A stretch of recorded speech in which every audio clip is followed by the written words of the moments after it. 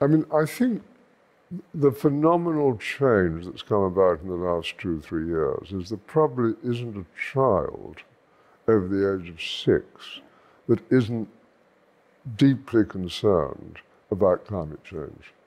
I mean, there were reports in the past, but now the focus of the world are on those problems, whether it's droughts, whether it's storms, whether it's the seaside being ruined, just undermining life. Everything. And in a way, Corona has slightly, I'm afraid, eclipsed the importance of this conversation. No one's saying Corona isn't incredibly devastating, but actually we do need to think long-term about the planet. Yeah, and it's a distraction, well, more than a distraction, it's a tragedy, but it does have that knock-on effect.